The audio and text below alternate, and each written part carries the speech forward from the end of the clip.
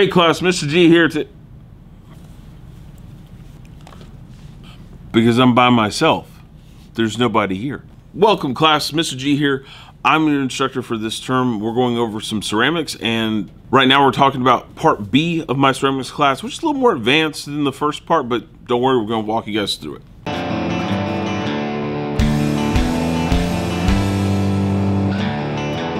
Welcome. As I said, I'm Mr. G. I am your instructor for this term. Now, this is for my students as well as other teachers because I put it up on my channel. So giving you guys a brief overview on how I take care of this class for my ceramics class. So it's kind of like a ceramics 2, or for me, it's a part B because we have a weird semester thing going on where I'm at. First off, part A, what did we cover? Well, we covered the basics of ceramics, which is which is pinch, coil, and slab, the basic building blocks on how we construct in clay. All you need to know is already on my channel. Just go to the playlist. It says like ceramics on it, or ceramics and sculpture. Watch my videos. I go over everything there. So quickly, you can be easily caught up. Again, most of my stuff is on YouTube. Why? Because it's so much easier.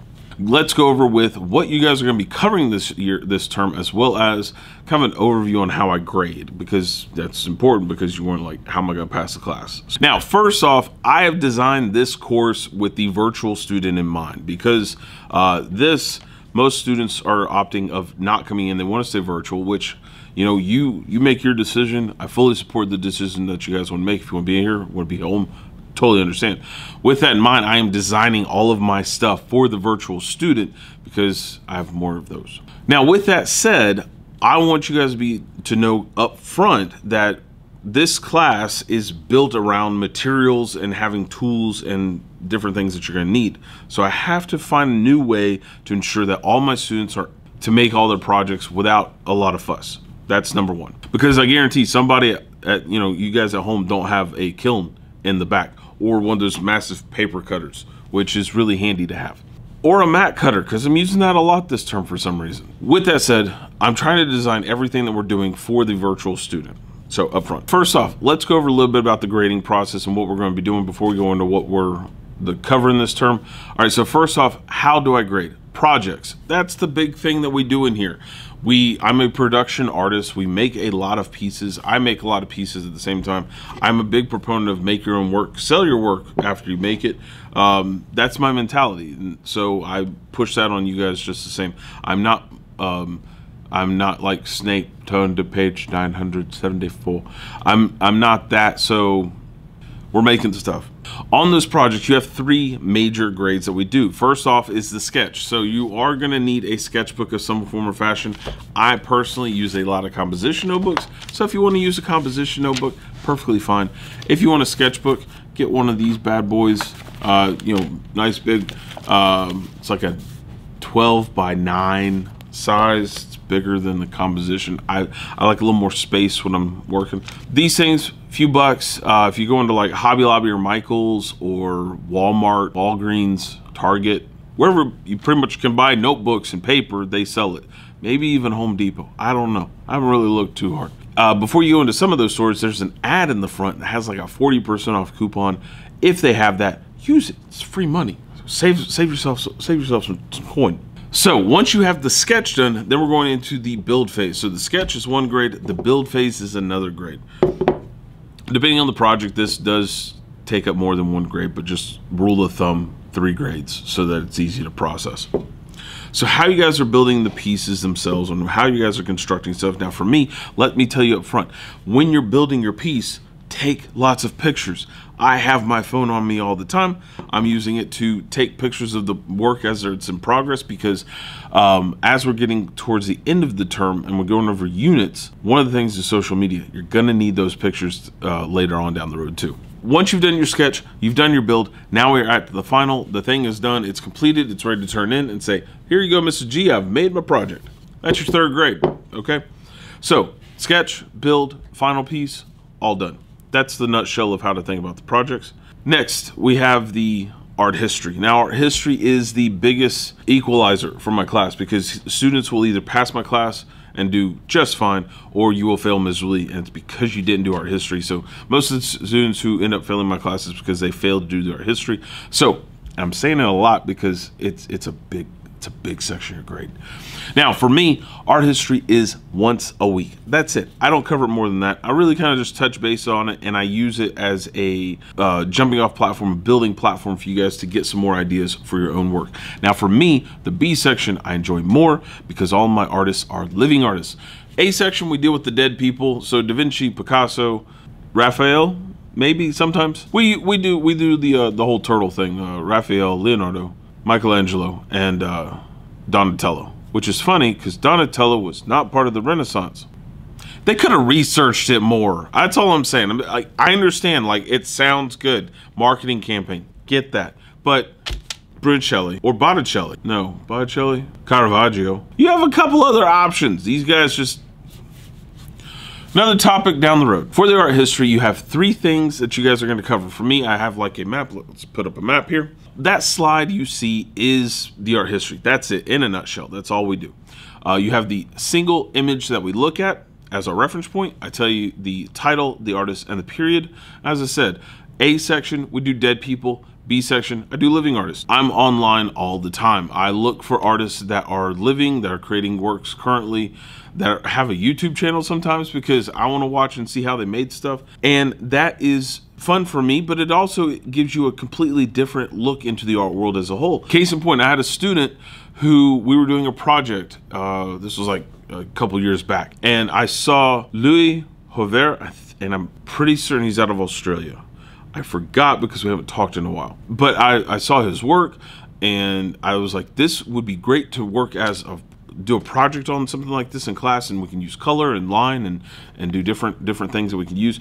And I started doing it, had my students do their pieces. I put it in my feed of when I threw up stuff for my classes, and the artist hit me back. He hit me back, and I put on my student, because most of my students are older, and I tagged her in the work, and he hit her up and like, your work is awesome, love it. So to have the artist hit you back and tell you that your work is awesome, that's just good.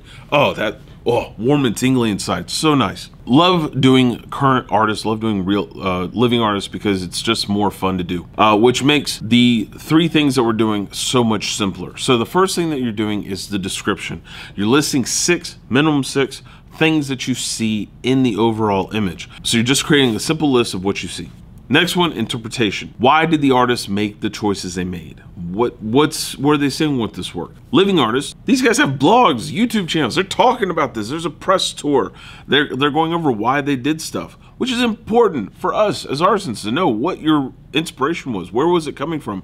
Why did you have these feelings?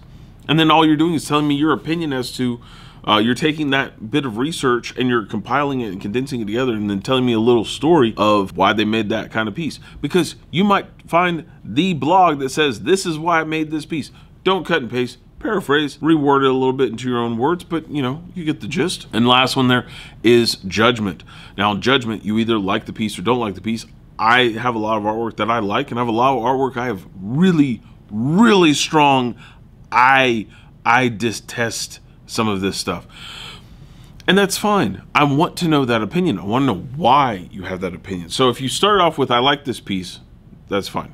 But it should have a comma. And then you tell me a little bit of large chunk of whether you like, why you like or dislike the piece. So like if you see a piece of artwork, let's throw up George Segal. He's not alive. Yeah, he's dead.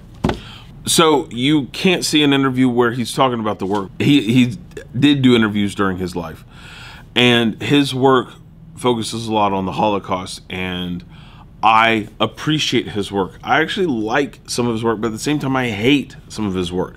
And it's not because of a dislike for the work, but it's the concept of what the work represents. The Holocaust was such a horrifically awful thing.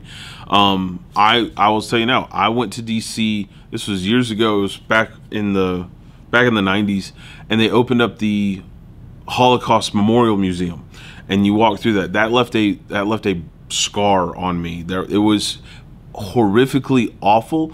It is one of the best experiences I've ever had because of how much the history came to life in that exhibit. And it was absolutely horrifically awful. But at the same time, as a just an artist and an educator, I'm looking at that thinking that is the most brilliant thing I've ever seen. Mentally and internally myself, it was just absolutely horrifically awful. So I'm conflicted, to say the least. But that's important to state, because it gives a conversation. It creates something for us to have a discussion about, and that's what's important. That's what I want to reiterate to all of my students. So how are you bringing that personality into your own work? That you have these thoughts, these feelings, these ideas. How are you bringing that into your own work? What is that work trying to say? So using other artists as that first jump into the deep end, and using that as that build process, it's great. Use that. Help work through somebody else's pain to create some works on your own, or use their inspiration of things that were awesome in their life to make better pieces yourself. It's good stuff. Finally, test. Test is a really weird thing right now because we're in the whole virtual space. I don't like tests in the virtual space in general, just because there's a lot of testing irregularities that could happen. And because of that, things get wonky. For me anyways, I have to do a pre and post test. Some people call it a benchmark. Some people have it as a pre and post test. Some places they call it the student learning objectives. That was a state person who mandated that term. We have acronyms for everything in education. If you're giving somebody a slow test, that's bad. I don't know who came up with that term, but that's a bad. 5 minutes, you could have come up with something better. Just 5 more minutes. We're gonna let you think about that one for a minute. Come back to us when you got better answer. But yeah, so these tests, these benchmarks, these assessments where we're assessing how you do on the front end to the back end, how you're doing, that's what the test is for. Legally, the pre-test tells us what you don't know. So if you don't know anything, that's fine. On the pre-test, you get a 0, that's cool. On the post-test, you get 100, you did amazing. But if you got like a 90 on the pre-test, and you get like a 40 on the post-test, something happened. Go in there with the information of knowing what a pre-test and post-test is. That's the only thing I kind of want to stress to my students, as well as other students that have to do that whole assessment thing. That's what they're testing you on. They want to know how well you did over the course.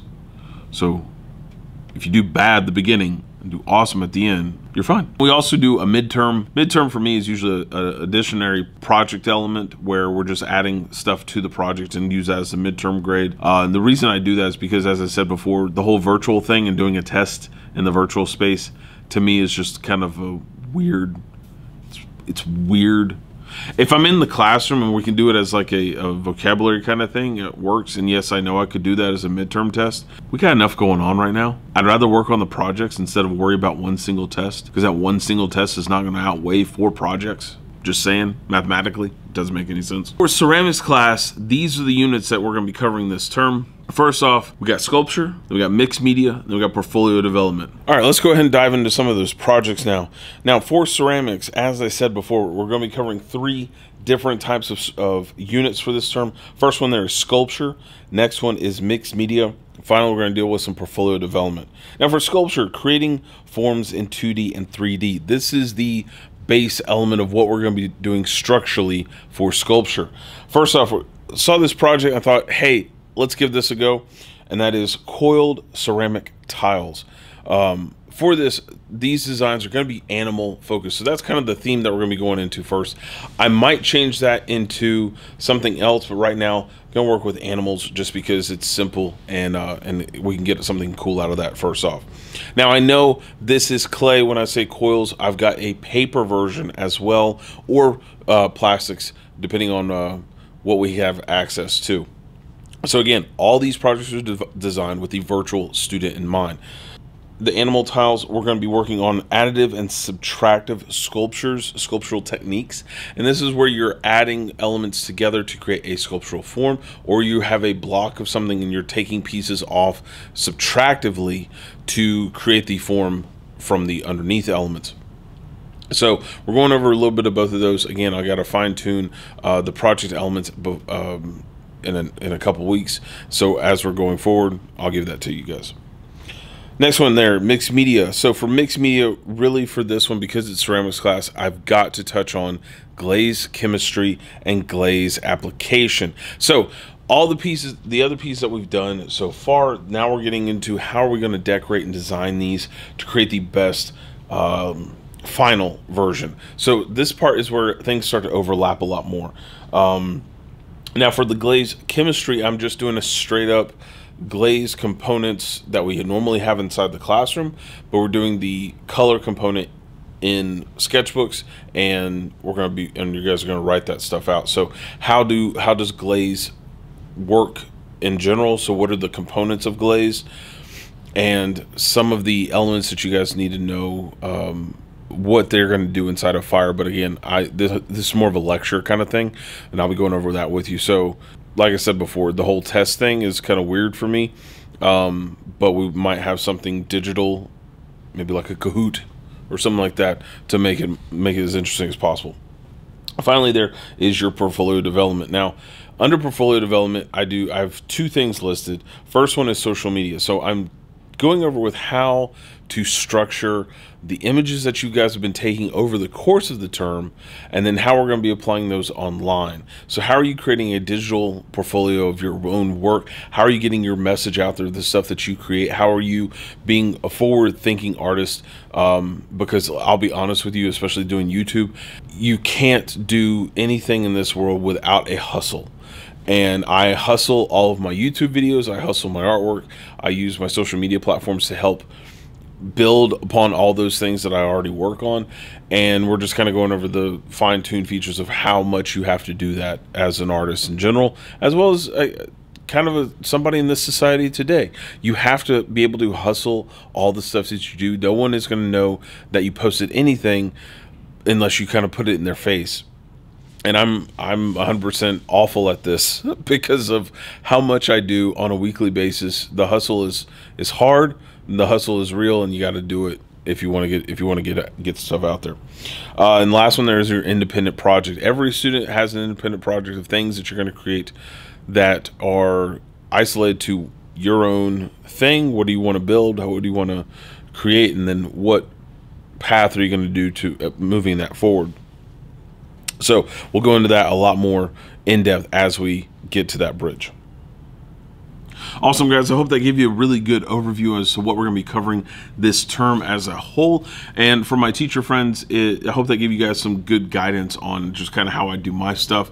Might give you guys some ideas. If you have some better ideas, by all means, put that down in the comments below. Always like to get feedback from other teacher friends or students. If you guys saw something that you, well, I think this would be better, toss that down there. Always happy to read that kind of stuff.